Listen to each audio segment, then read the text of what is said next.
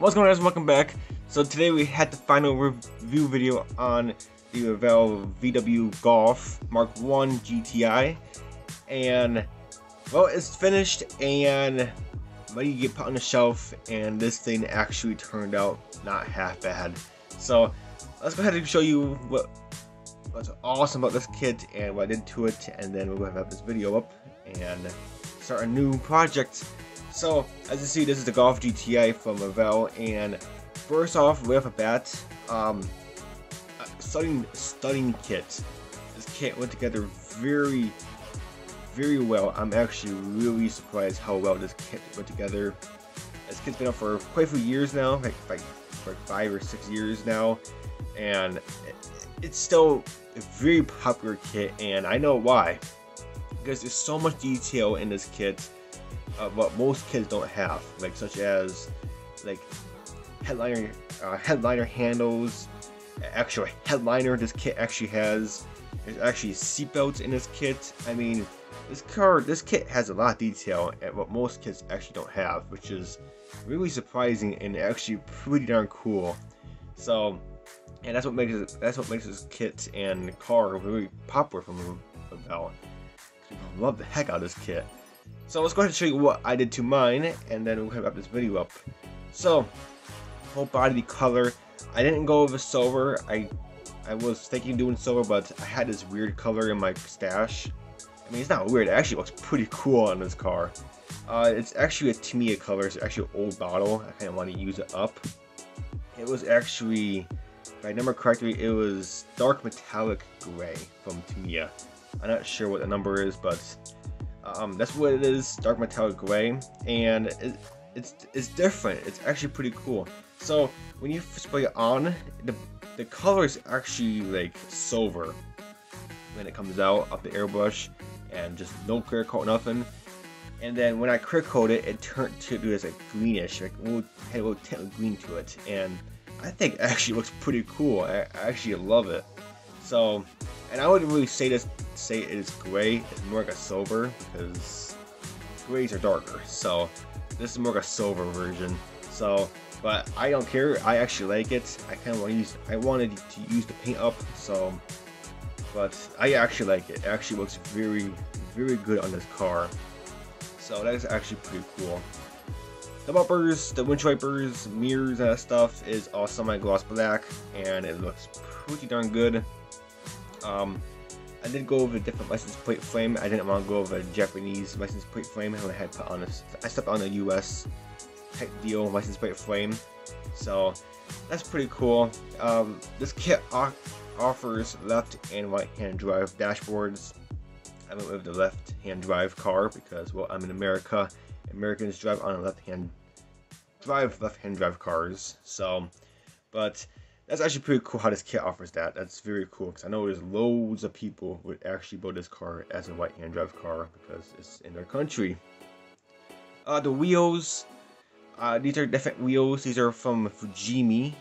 I'm not sure what they're actually called. I actually threw the package out, but they are kind of like race car wheels, and they actually look pretty cool. I actually like how they look. So that's actually, I actually love the style of them. They're pretty cool. I was thinking of stripping them and painting them a different color, but I kind of like the chrome. I mean, it actually matches the silver. So I left them how they were, and they actually look pretty darn good. This kit actually does come with an antenna, but mine actually broke in half because it's so thin. But whatever, I got like a little placement of like it's actually flexible now. But this kit actually, how it comes with left and right hand drive. The antenna hole is on the left side, so basically that's for a right-hand drive car, because you want the antenna to be on the opposite side, so it's not a distraction. So I went ahead and filled in a hole on the left side of the car where the antenna or the kit is actually pre-drilled for you. I filled that hole in, and I pre-drilled a hole, new hole on the right side of the car, because we're driving a left-hand drive car. You want the antenna to be on the right side because it's not a distraction. But funny thing is, they actually had the holes for the left-hand drive windshield wipers, so that, you know, kind of saves you a lot of time. But if you want to do a right-hand drive car, you're gonna fill in 2 more holes for the windshield wipers and drill in 2 more holes. It's actually pre-marked inside the body, so it's a little more work if you want to do the right-hand drive version. But other than that, outside looks pretty darn good. I tinted the windows, not hardcore. I didn't want them, too tinted because it's an older car. So I had to tinted the windows. The back window, obviously, I gotta clean it up a little bit.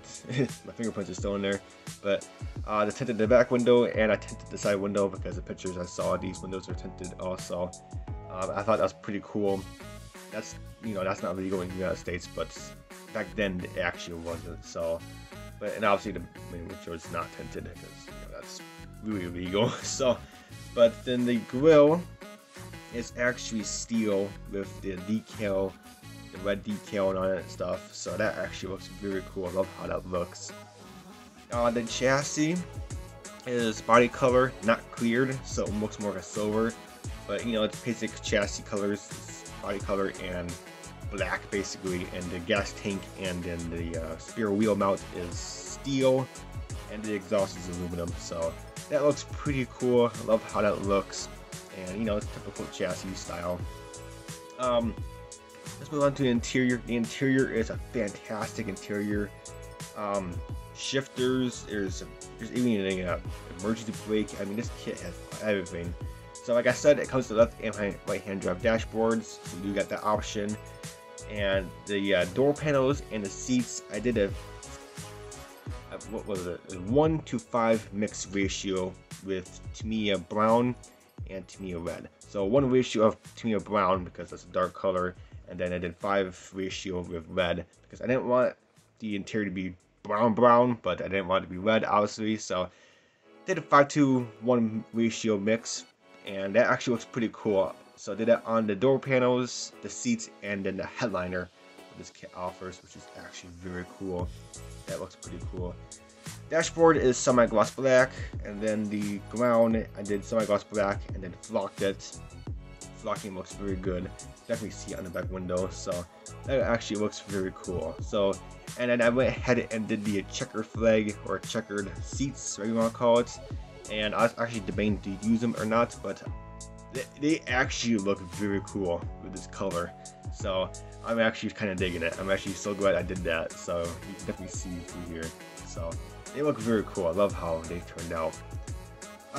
That's pretty much about the inside. The inside, like I said, there's tons of decals. I mean, a dashboard, they have every single like gauge as a decal. Like they have the blinkers, they have like warning lights as decals. I mean, the dashboard, you don't really have to do any detail on the dashboard because it's all decals. So you basically just paint it one color and decal up, and it's basically all the details there. So it looks very cool. The engine is a wonderful front-wheel drive little engine. I'll put some pictures on screen. I want to pull the engine off. Well, I guess I could. There we go. Stop being so lazy, am I?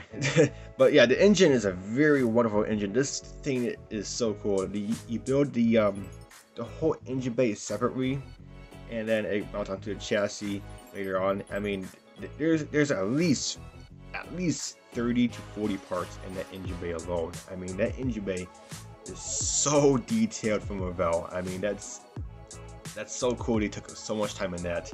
The battery, there's tons of warning decals going there.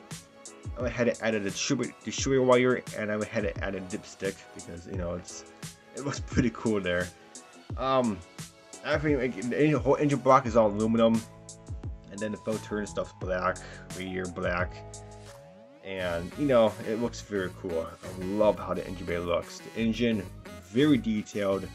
I'm sure you can detail the heck out of this, but I do my tip coat with the distributor wires. That's more than enough for me. I'm more happy than that. So, but yeah, the engine bay, Revell really knocked that out of the park. I mean, that looks so good in there.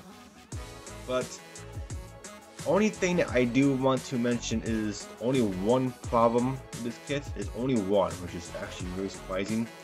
When you mount the chassis to the body with the interior, you're gonna have one heck of a time getting the engine bay in. So what I did, I went ahead and snapped engine bay off from the chassis, and then I'm going to head and mount it into the body first with the interior, because it's actually a very tight squeeze. So keep your engine bay off the chassis, and then once you get the engine bay in, it actually just clicks in, and I glued the little mounting points on the side of the body, which just stays in perfectly, and then you can put your chassis on after. The chassis will slide right in right after, no problem. So just a little tip, if you can build this, just keep the engine bay off the chassis, put all your chassis parts on, put your axles on and stuff, it'll be just fine.